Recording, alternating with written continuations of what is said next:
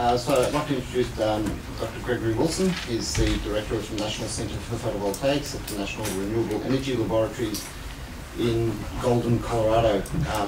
We've had many partnerships and activities between our institution and many Australian institutions and NREL over many years.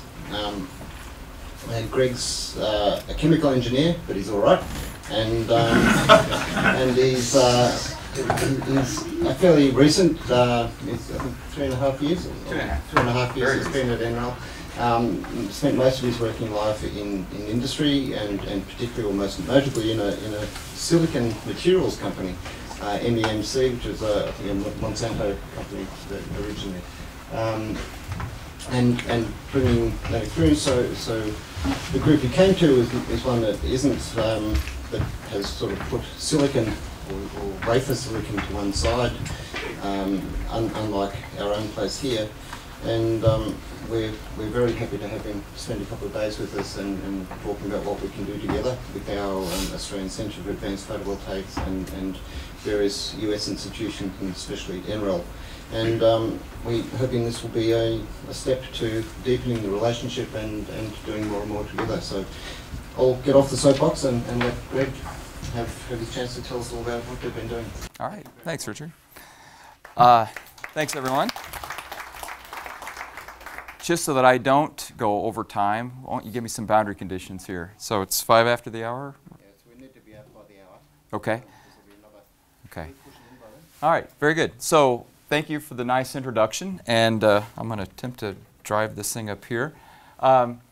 So what I want to try to do is, I'm not going to go deep in any one topic, there's not enough time for it. I'm just going to give an overview of what we do, the PV program, and as Richard's pointed out, I've been I guess maybe a bit of a maverick at NREL because I am from the silicon world, not from the PV world. Initially I'm from the integrated circuit world, but MEMC acquired a PV company, so I've been in PV now for about 10 years.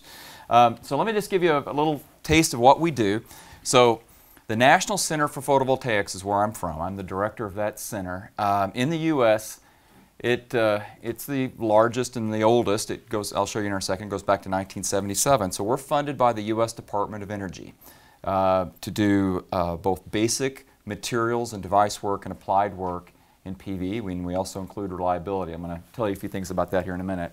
What drives everything in the US, if you're funded by the Department of Energy, is this goal that I've shown here on the bottom. It's called the Sunshot Goal. It's a clever name, but it really is just a fossil fuel equivalence goal for LCOE, for PV.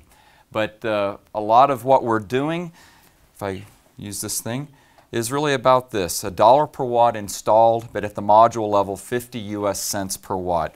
What's most important, though, is that gets you to here, an LCOE that in the United States is equivalent to fossil fuel generation cost, about 5 to 6 cents a kilowatt hour. So in every award since 2012 from the DOE and the PV program, this has got to be part of your proposal. So you hear a lot about it in the United States. So we started in 1977, and Martin, you started 3 years before that. It's been a lot of fun for me after spending 27 years in industry. Coming to a national lab is a lot of fun, challenging sometimes because industry and national labs don't operate the same way. But in 1977, NREL was actually not NREL, it was the Solar Energy Research Institute right up here. So that was at it was in the midst of the Arab oil embargo, and there was a great worry in the West and in many countries that were fossil fuel dependent about what they were going to do for their own energy security. So that's what started it in 1977, and then there was SIGS and there was CIS and CADTEL. In 1991, though, the U.S. Congress created a national laboratory out of CIRI, and that's when NREL was born. But it was actually, the lab actually grew out of what is my center today, which was the old CIRI group. And by then, you can see, that I'm going to paint out the classic NREL efficiency curve, which a lot of you guys have seen this champion efficiency chart, but it's a nice little cartoon maybe for showing the history. And so by 1991, you can see what's happening with the 3.5s there. They're kind of taking off, and you see a lot of UNSW points here on the crystalline silicon curve, and the CIS and CAD-TEL ones are continuing to progress. In 1996, the Department of Energy actually created my center. And we can talk later about what a national center really means, but it's changed a lot since 1996. But still, the name remains the same, and really, we are still the point of most of the PV work that's done in the United States. And then, so here we are today. I'll talk about the champion cell efficiency curve here. I know I'm going to assume, because of the size of this institution here, most of you have some knowledge of PV, but I'm not going to go too deep. This is not really a PV specialist talk, but I probably will use some PV terms. If you don't understand, please do stop me. I don't want to confuse anyone, but there's been remarkable progress over 37 years, and I want to talk about it more here in a minute. So today, this is what NREL actually looks like today. If you get the chance to come to Golden, Colorado, which is just to the west of Denver, it's really a delightful place. And the buildings that we occupy, I'm going to circle them here, so if I can get the mouse working. That building right there is the building I'm in. That's the Solar Energy Research Facility. It's this building. That was our original lab about 22 years ago. This building is our newest lab. It's about 7 years old. It's called the Science and Technology Facility, and they're together. So all of the PV materials and device work goes on in these two buildings. But we have another building down here, which is our outdoor test facility. So for those of you that are involved in reliability work, module level performance work, we do that work down there. And then we have another large outdoor test facility that we participate in Greater Denver. It's out by the Denver airport. It's a facility called SolarTAC. So we have a lot of things there.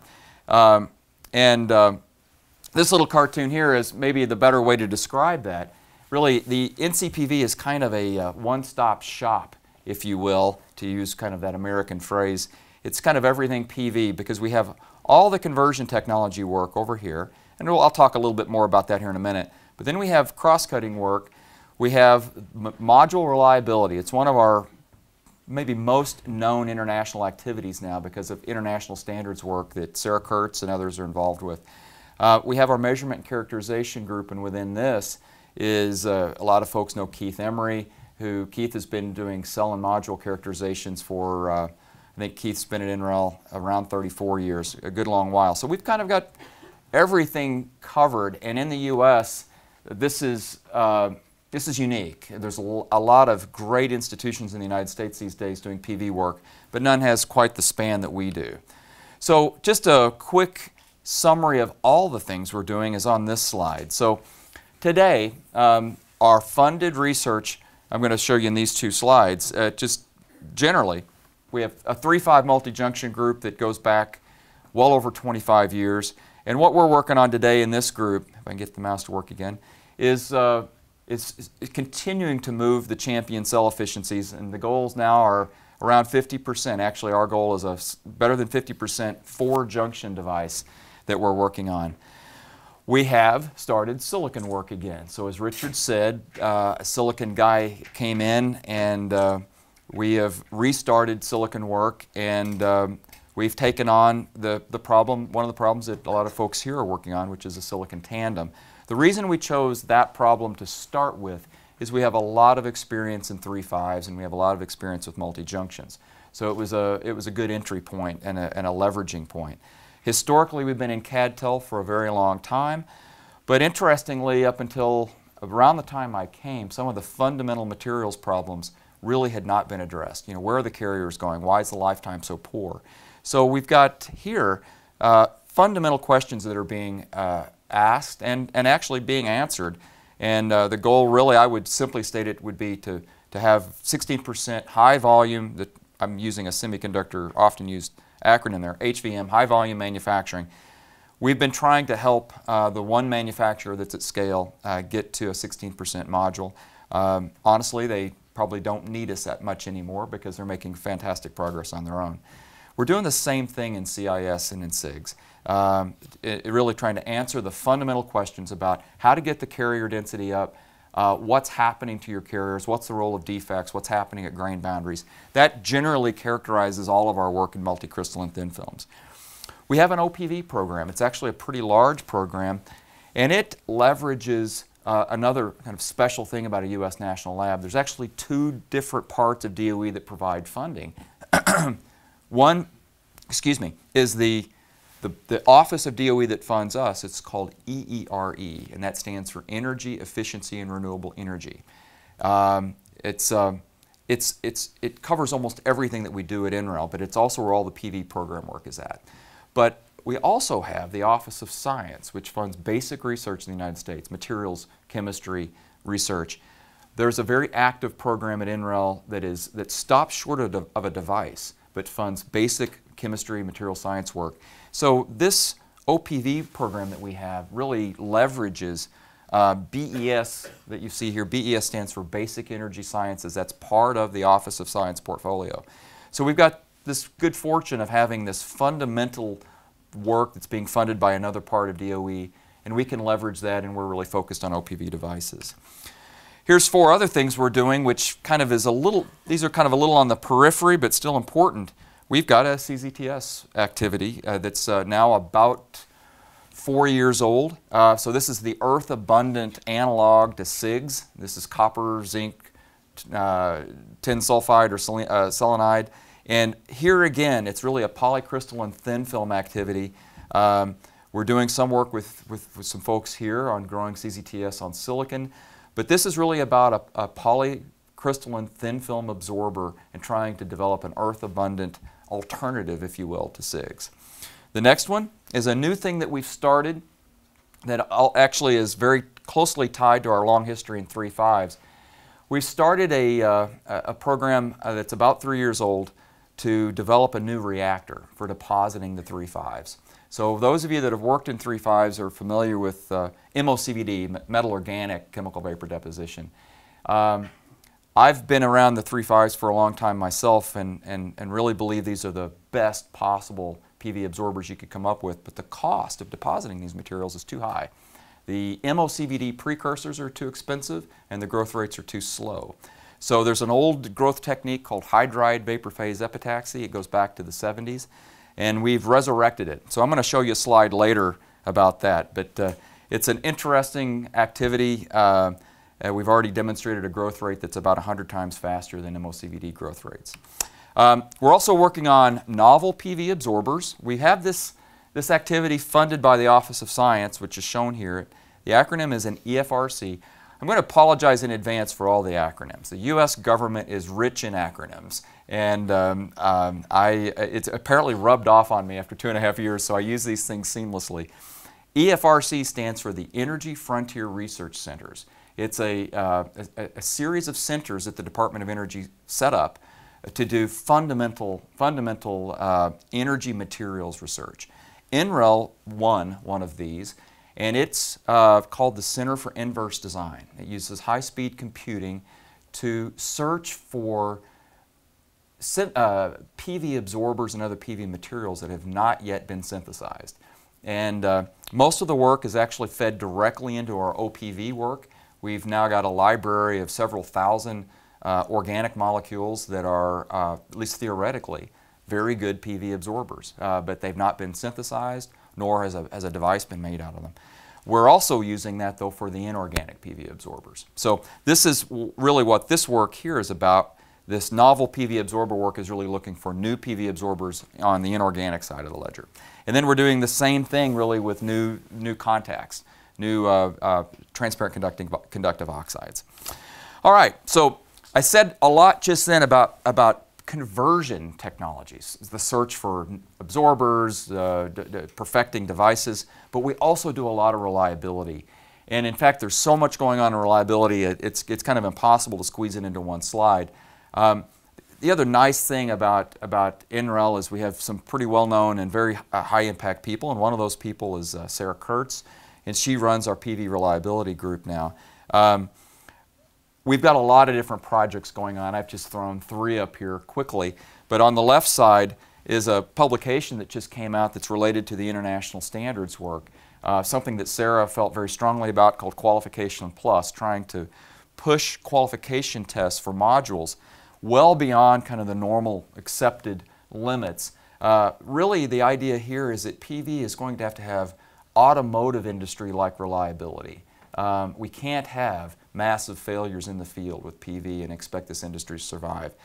Sarah's passionate about this and is trying to lead a large group of people. I'm sure a few people from UNSW are attached to this, that's really aiming to try to set higher international standards for PV testing. So there's a lot more that you can find out about on all of these things on our website, but I've listed the link just for Sarah's work down there at the bottom. So let me press on. So one of the things, probably the biggest thing that motivated me to leave the private sector and come to NREL is really all crammed into this slide. I am an amateur climate change follower because of the numerical work I used to do. I'm fascinated by mixed physics problems. And I'm certainly one of a whole lot of people these days that believe that PV is one of the very important technologies. It's growing organically and is an immediately deployable solution to the climate change problem. Australia and the United States have kind of similar oscillations in terms of what our governments think about climate change. But there's a large scientific community in the United States that is absolutely clear that we've got a big problem, and it's in this red box over here. We got 7 billion people using 21 trillion kilowatt hours of electricity. 2/3 of that around the world comes from fossil fuels. And we have a planet that is just now nudging its way over 400 part per million CO2. You've got lots and lots of data from lots of different labs showing the impact of all of this. But many people believe, and I'm certainly one of them, that we have to move to zero carbon energy sources as rapidly as possible. But because I've spent my life in industry, I do believe that PV is one of these that is not going to require big push. It's growing organically, and we all know that. In fact, I'll show you some slides here in a minute on just how rapidly it's growing. But why do I think that PV is such a big deal? I know many of you think it is a big deal, but when I talk to non-PV specialists, I try to give them an idea of just how much energy is in the solar resource. Most lay people do not have an appreciation for this. So what I'm showing you here is a solar resource map of the United States. Here's Alaska, here's Germany, there's Spain. The unit down here at the bottom is kilowatt hours per meter squared per year. I am originally probably from St. Louis, Missouri, in the middle of the United States, but I now live in Denver. Look at the solar resource over here. It's very rich. It's on the order of 1,300 kilowatt hours per meter squared per year. So if you do the simple exercise of going out and looking at what the forecasts are for total Earth's energy needs in 2035, you can go out and get that in a number of places. And then you go out and say, well, what could I do today with technology that's available today? How big of a solar field would I need to power the Earth? And so a nice little academic exercise is that. It's under the 2035 new policy scenario published by the IEA, using 20% modules on 2-axis trackers, using solar resource data available from NREL. This is just a calculation done with PV watts, which is on our website. It would be a fictitious field 428 miles on a side. And if you could convert all of that to fuel without any losses, that covers transport. This is just a simple calculation of the total amount of energy that Earth needs. Of course it's unrealistic. We have darkness, we don't have storage, we can't convert it to fuels. But many people do not realize how rich this resource is. It's an amazing resource. And it's not just in the United States. We have a rich resource in India. The scales on these two maps are the same. That's India, that's China. I didn't have time to put it, I should have put Australia in here. You have a very good resource here in Australia. So the point I like to try to make to people who are not familiar with how much energy is in the sun, of course that is our source of energy for planet Earth, there's a lot of energy there. Okay, so what's happening with PV? Demand is growing nicely, roughly speaking. The forecast for 2017 would be roughly doubling where we were in 2012, a 55-ish to 60 gigawatt market in 2017. I just happened to grab here, this is from Green Tech Media Research, because I used to work for Sun Edison, MEMC Sun Edison, we had lots of marketing people doing this sort of things. But you know, you find that they all converge on roughly the same answer. We've got really steady growth now, and even during the kind of the troubled period between 2010 and 2013, there was still growth. But if you go back to the World Energy Outlook from IEA and look at what it projects, how much PV is going to contribute to the world energy pie by 2035, it's actually that right there. They're projecting only 7%. And if you are a follower like I am that PV is an important tool to use for climate change, that's not nearly enough. So the question that I like to ask is, what do we have to do to make PV really the really big generator? We have this great solar resource, so what do we have to do to make it the big generator? So there's a lot of things that need to be done. Fortunately, a lot of things that already have to be done. But here's some simple statements down here at the bottom. We do have to continue to get the cost down. And a ton of progress has been made. I'm going to show you a little bit about what is a barrier in the United States now. But having this fossil fuel equivalent target for the levelized cost of energy is, to speaking from my industrial experience, this is an important lever. We've got to address intermittency. Lots of people are working on intermittency, but it is a big problem. You know, the sun goes down, clouds come. So we have to solve the storage problem. There's a lot I could talk to you about that's going on in the United States, funded by DOE, to try to address the intermittency problem, really on two fronts. Storage, which is the holy grail of a solution, if you will, but also how to optimize the existing grids. And I'll show you in a minute that NREL has studied that for a number of years and thinks that total grid PV penetration can be much higher than what it is today. And then we've just got the barriers to scaling PV at the terawatt scale. And you have to start thinking about how capital intensive a particular technology is, how earth abundant are the materials, how much of the materials do you waste, how much CO2 do you put out in the atmosphere just to put a PV array out there. So energy payback time, all of these things are important. We have made remarkable progress with PV. This is the experience curve. There's a lot of different forms of this.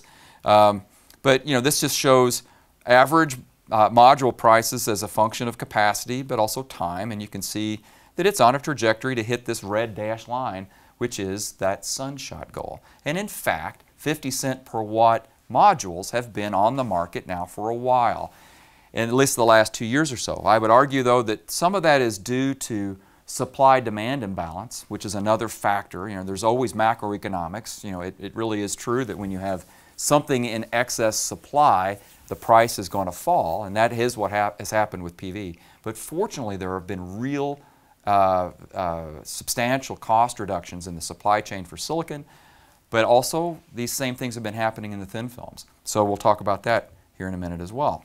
So what is going on? SunPower doesn't like to talk about their projections, but they do give these figures, put these figures out that don't have any real numbers on them.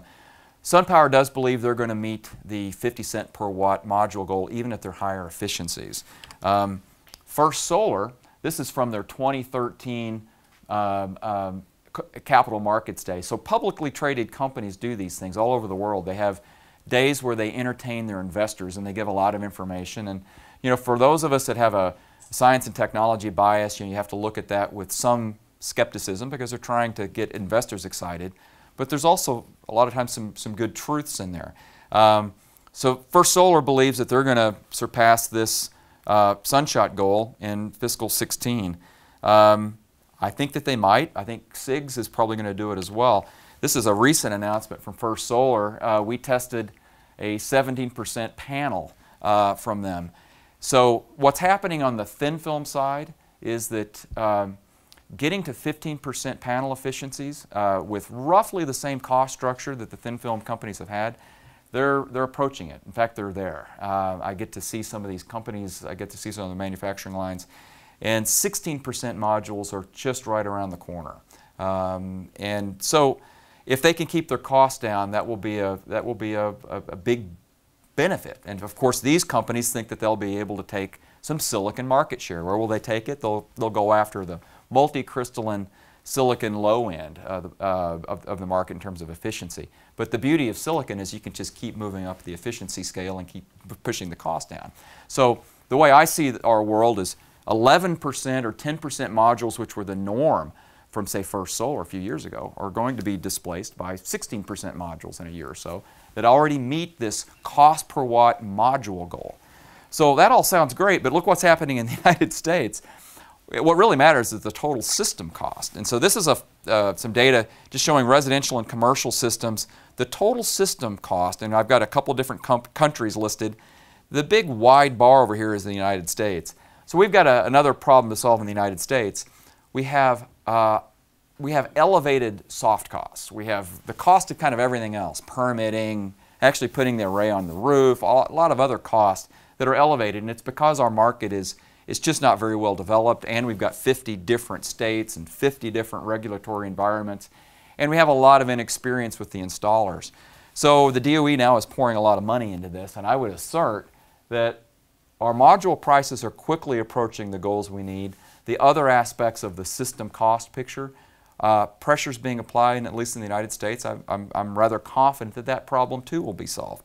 So what are the big issues then to deal with in order to kind of enable this terawatt future? And certainly in my laboratory, we're now believing that we need to work on high efficiency down here at the bottom, and we need to work on new processes and materials that will further lower the cost. So we're now talking about the beyond sunshot goals, and so we've got a strategy for what we're going to do in the next 10 years.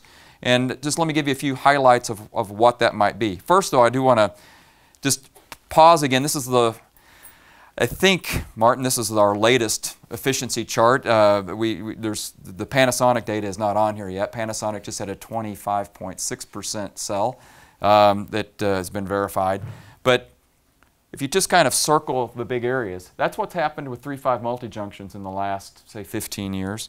There's also on here something I'm going to talk about a little bit more, which is Wison devices in 3.5s. So it's had some pretty good progress. That champion cell is 31.1. There's where the thin films are at. They've been more or less flat for a long time, but if you look right here, this is all sorts of fun, interesting stuff that was going on between First Solar and General Electric, GE, when they had Primestar up until about a year ago. It was a kind of a tit-for-tat race, and so there's been a lot of improvements in champion cell efficiencies on CadTel. You know, there hasn't been a lot of, you know, we're close, really, within just jumping distance of the Shockley-Queisser limit almost for silicon, but there's still some room there, and there's continues to be improvements. So SunPower and Panasonic are both kind of leading the way on what I call Czochralski silicon PV. And then, you know, thin absorbers. I'd like to make the point, certainly in the United States, that we can be more efficient with the polysilicon that we use. I have a lot of history making poly and dealing with the silicon supply chain. And so one of the things I think we're going to have to deal with at some point is getting the efficiency of silicon devices way up, or figuring out how not to waste half of the silicon. And we waste half of the silicon when we cut up an ingot with a saw. That produces kerf, and that kerf is useless because of the metals that are on it. So here's just a short list, 5 things here that at least in our lab we think are kind of the important research fronts. So I just want to say a couple things about each, and then I'll try to get done, and so we can have some time for questions. High efficiency thin films. We've been working on this for about, I would say, 3 years on top of a 25-year history of working on thin films, but really trying to figure out what's happening with carrier lifetime. How do you dope these materials? Because by and large, no one's really succeeded in doing that. So I'll say a few words about this in a minute. We also have a silicon tandem project, and so I'll talk to you just very superficially about what we're doing on tandems. I want to show you a little bit more about low-cost 1-junction and 2-junction Wison 3.5s. And that involves this reactor, but I also, want to mention some of the other barriers for the 3.5s, which a big barrier, a big issue is substrate reuse. The gallium arsenide wafer has to be reused. Because of my history, I'm very much a believer that kerfless silicon in some form has to emerge in order to really allow silicon to kind of go to the next level. So I'll make a couple of comments about that. And then, of course, we're all excited, if you're following PV, all excited about what's happening with perovskite. So I think every lab in the world that's working on PV now has tried to start a perovskite effort. and we've already got some pretty amazing devices. So let me just start talking a little bit about each one of these. There's a lot of information on this slide, and it's kind of intentionally vague, but really the point that I want to make here is, broadly speaking, we need to figure out what's happening with the carriers. We need to understand where they're going. So with all the polycrystalline materials, you've got defects within the grains, you've got things happening at the grains. And over here in the lower right, there's no way you can read that. I can't even read it here, but a lot of what we've been doing for the last 2 or 3 years is studying the recombination activity at various grain boundaries. And so we've characterized the different grain boundaries, and we now know which ones are benign and which ones aren't. And if you know that, you might be able to manipulate the process in order to get one versus the other. But we've also been working on doping.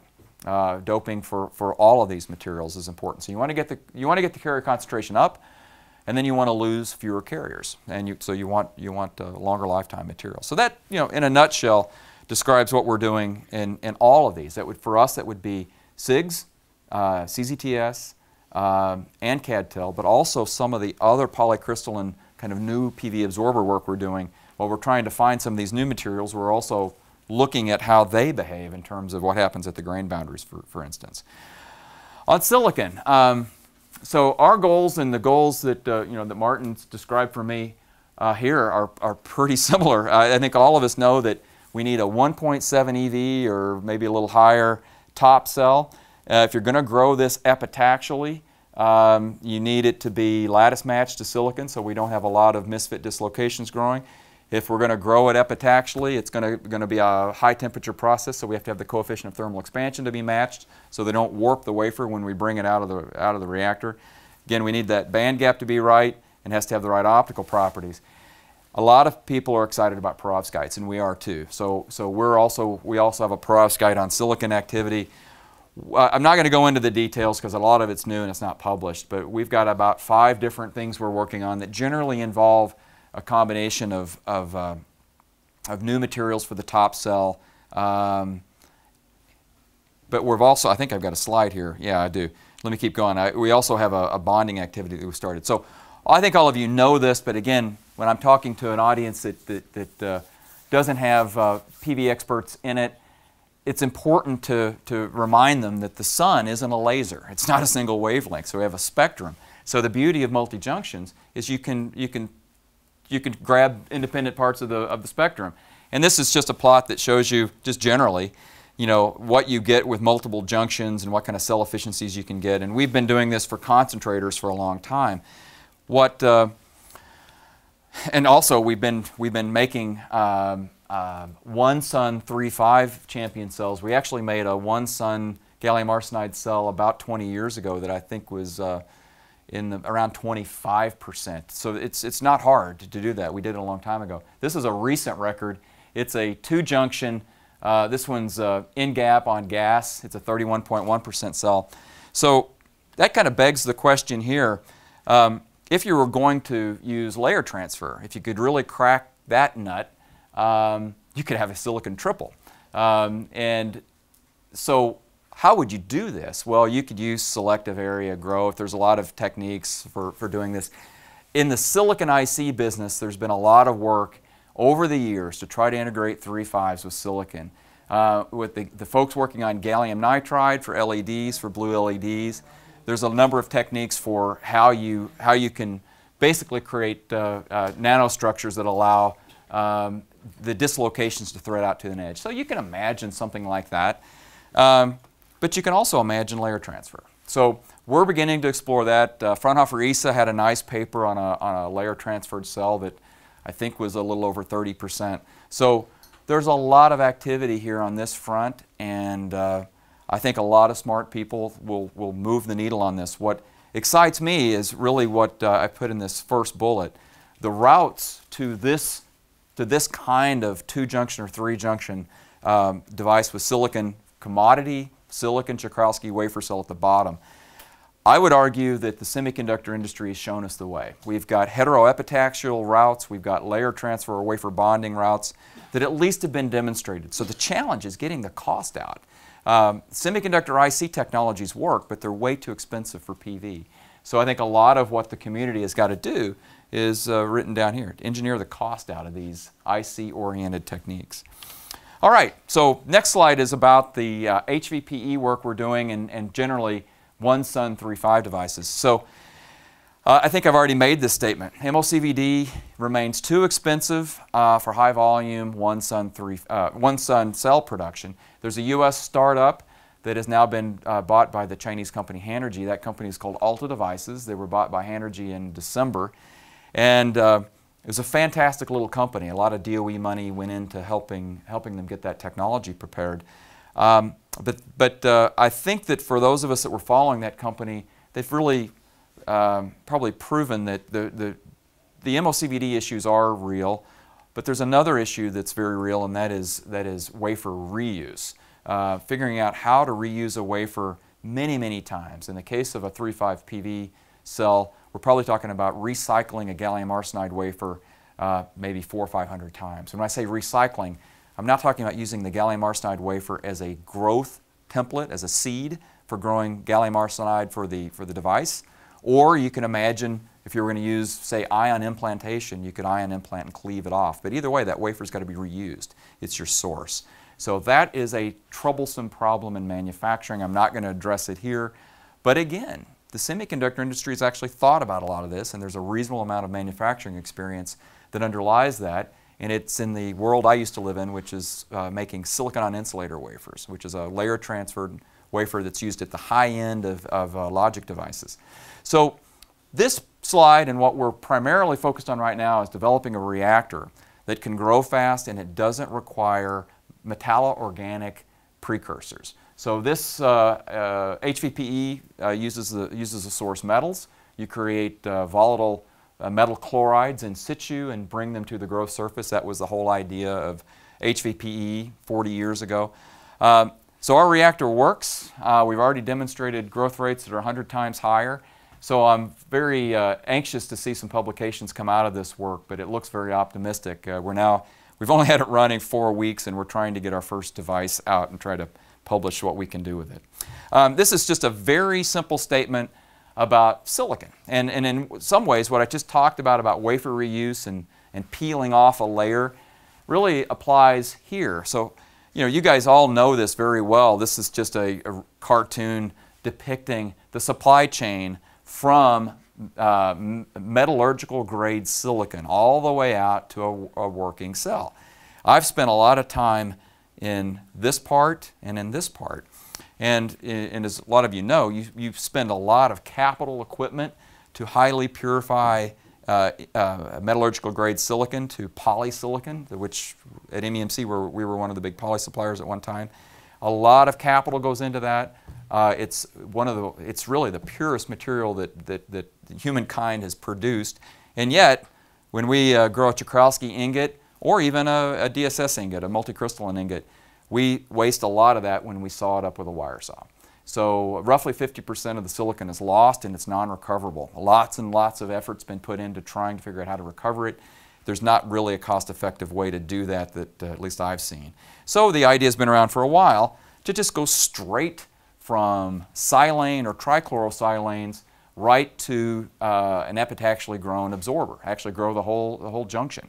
But doing that's tricky because, again, we have some of the same issues with wafer reuse. In this case, if you're talking about the Canon-Eltran process, that's an old SOI process that is the basis for the technology of Crystal Solar and for Solexel, two U.S. companies that are approaching this. They're trying to epitaxially grow the device on a reusable slice of silicon. But they're working on it, and there's a lot of reasons to be optimistic, but it's far from ready to go to scale. You have other companies like 1366 in the United States. A gentleman from MIT, Eli Sachs, started that company to directly cast a wafer. And then you've got some other ideas around. There have been people that have tried spalling. Haven't got a lot of traction there, but there's still, in my opinion, a lot of work to be done there, and it really is on the engineering front. It's maybe a lot less attractive as kind of a good science problem, because a lot of what's really going to matter here is just good old engineering to try to take the cost out. So Lastly, I want to talk about perovskites, and I don't have to say much. That little circle over there is what's currently on our efficiency chart. If you guys are following the almost weekly paper that's coming out with perovskites, and there was a meeting in Japan a few weeks ago. I happened to be in Japan right at the end of that meeting. You get a lot of these anecdotal reports about what the next champion cell is going to be, and I heard in Japan it was over 19%, but no one has verified that yet, but it might be coming. But it's a fascinating material. This is a hybrid. It's an organic, inorganic lead halide. This is the one we're working with. So you've got, if I can get my mouse working, so you've got an organic group, a methyl ammonia group on the corners of this thing. You've got lead down here in the center, and then you've got the halides at the corners here. It's a fascinating material. A lot of people are trying to understand it. We do a lot of theory work at NREL, so we've got our theorists trying to understand why this material behaves. And for a lot of those folks that have been working on that Center for Inverse Design and the modeling work we've been doing for organic PV absorbers, I think there's generally a belief that if we figure out how to make this material work, it might be an important window into what may be possible with a whole class of materials that are remarkable PV absorbers. The fact that this has just come out of nowhere and we've already got a 16% champion cell is really noteworthy. So it's reasonable that a lot of people are excited about it. All right, just a couple of comments before I close. Renewable intermittency. This is a big problem, whether it's wind. The wind can sometimes fail. I live in the state of Colorado. We get as much as 50% of our electricity from wind power now. And we have a lot of PV on a lot of rooftops in Colorado. So what happens when the wind doesn't blow and the sun doesn't shine? The utility has a problem. They have to somehow spin up their generators in time to keep the electricity on. In 2012, NREL put out a study called the Renewable Electricity Future Study. And this was written for the U.S. market, but it's a general statement of what's possible with technology that's really power management technology. There was very little in here about storage, but yet the conclusion it reached that with effort, we could get to 80% renewables around the world at utilities. I'm a little bit of a kind of a Silicon Valley guy in the way I think, because I've spent so much time out there, and there's a lot of people that are very excited about another approach to this, which is storage, low-cost storage. And so in the United States, for sure, you see, depending on where you live, if you live in California, if you live in Colorado, we have a lot of electric vehicles now. Nissan Leafs and other vehicles, plug-in Prius, Toyota Priuses. I own 2 hybrid cars, so we have lithium-ion batteries everywhere. Well, there's an entrepreneur from the Bay Area that's pretty well known worldwide. He's the guy that started SpaceX, the commercial space company that's putting rockets up for NASA.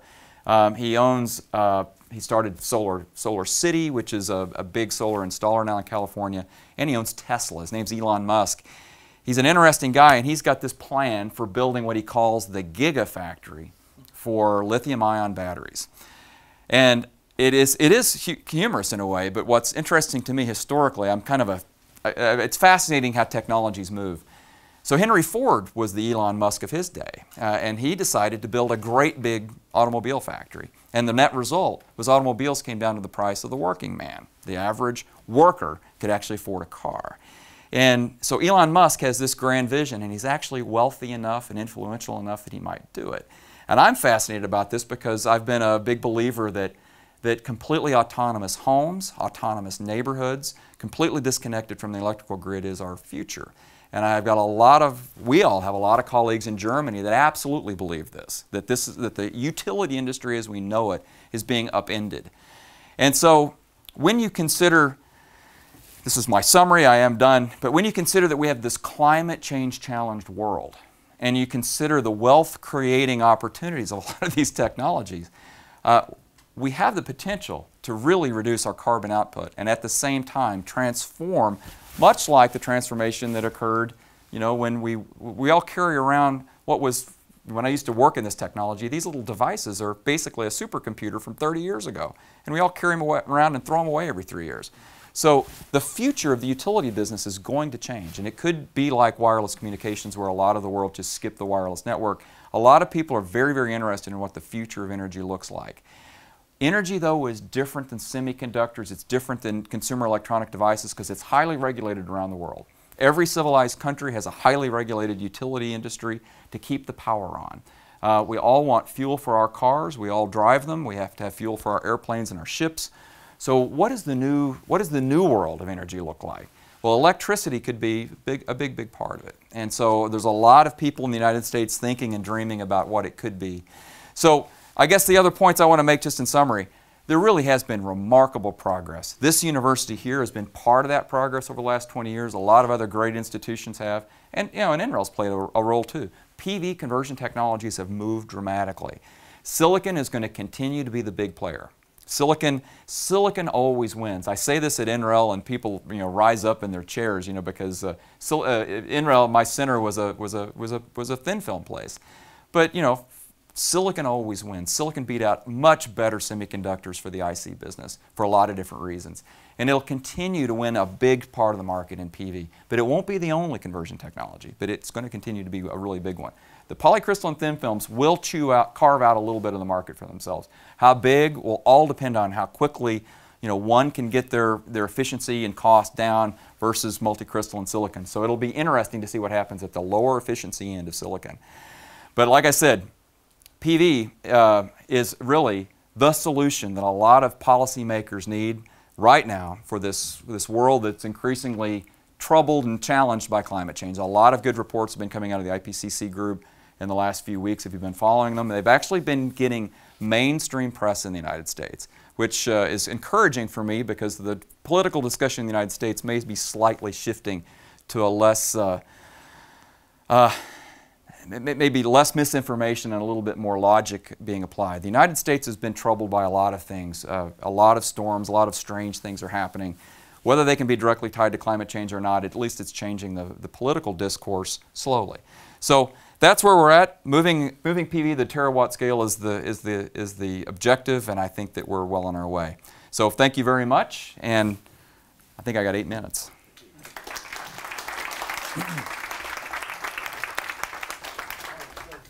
Well, if you weren't enthused already, then I hope you are now. But it's that view from the group that's been right at the forefront over decades of PV and so many of those important technologies that were very high risk and that really I thought would never really make it.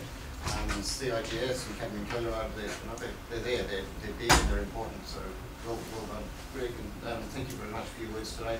I've volunteered you to go upstairs and to be a target for staff and students and other visitors who want to come for half an hour after this, because we'll have to get out here by the time the big hand gets to 12. But we've got a few minutes now if you want to take some questions. Absolutely. G'day, Gregory. I just wanted to ask you, one of the problems is sometimes integrating different renewable technologies together. Everybody's working on their own little area and they don't often... you're talking about building integration there, maybe the idea of, say, something like solar thermal and PV being better integrated so you create greater efficiency, so you lower that threshold of cost effectiveness to the point where you don't have to reach certain efficiency figures. You know, you can start operating commercially at a low level. So just wondering, is there an overall umbrella group that you've got that maybe is looking at how to build the buildings of the future, integrating a whole bunch of these different technologies, including PV, whatever it might be? Okay, so that's there's a lot of different ways to answer that. My group just works on the device, the materials in the device. Now, it happens that my closing slide here shows NREL, and NREL really has become a living laboratory. It is these 3 buildings right here are, I think, the largest net zero energy buildings in the world. So this building produces slightly more electricity than it uses, and 1,500 people reside in it. It's powered by PV. You have a lot of PV around this campus. You ask if there's kind of some sort of integrating kind of force, and I'd like to say that there is, but there's not. But there are funding vehicles that are kind of emerging that way. I happen to have one of our science fellows who works in my center, who's on assignment at DOE. He actually works for the agency ARPA-E, if you've heard of that. And this is Howard Brands. Howard is the program manager for a new proposal that's generated a lot of excitement in the United States, exactly about PV CSP hybrids. Actually, it's not even limited to PV CSP. It's PV hybridized with something. And there's a lot of opportunities there. There hasn't been a lot of funding in this space, but a big block of ARPA-E funding is getting ready to come out there. So I think you have thought leaders that emerge that are not really formally attached to the DOE. It doesn't come from government. It really comes from people who maybe wiggle their way into a position of influence and make a difference. We don't have an energy policy in the United States that addresses any of the things I just talked about. What's happening in the United States is 50 different states growing organically. And we had a discussion earlier today about you can live in one part of the United States and have absolutely no idea that PV is real. And then you can live in California where the whole load profile for the state has been inverted by rooftop PV just in the last 18 months. So the United States is a very diverse and crazy place. And the Department of Energy has a lot of different funding vehicles. We're constantly attacked by our Congress. Funding it's why I have a lot more gray hair now, because it's a constant problem. There's not great thought leadership, I would argue, from the DOE, but there actually is a lot of thought leadership around the various institutions in the United States. So it's not the best answer, but there's some pretty good answers. And I think there's a lot of people that are also motivated by the potential for great wealth generation. And I've been around a lot of those people too. In fact, this gentleman, Elon Musk, is one of them. He owns Solar City, and Solar City is tearing up the downstream PV market in the United States. They are growing at a phenomenal rate. Their model is leasing PV to homeowners, much like leasing a car, and so there's no capital cost. The PV array gets put on the roof. That's an upgrade later on. So I can't answer a lot of questions because I don't know about the details of their contract. I just know in my neighborhood in Denver, Solar City arrays are going up on all my neighbors' roofs, and they, along with some of their competitors, are responsible for what's happened in California. But integrating that with other systems has got to happen. The last thing I'll say, and then I have to shut up, this building over here is the latest addition to NREL's campus. It's the Energy Systems Integration Facility. It's a big laboratory investment that the DOE made at NREL precisely to try to solve a whole bunch of energy system integration problems. That is the big nut to crack, is to figure out how to integrate the energy systems. This place doesn't just deal in electricity, it deals in hydrogen, other low molecular weight fuels. It's all about energy, and the renewable sources are where we're going to get that energy, but how do we actually make it useful and integrate them all is the next big problem. Do we have time for another? We have, but not here. We've got a half an hour set aside, but we're going to go to room G22, which is in that corner of the building on the ground floor, and it's a glass, like a glass box that conference room space. And we'll, as soon as we can pack up, we'll move there. So anybody who can hang on then, please do bring your questions there. Okay.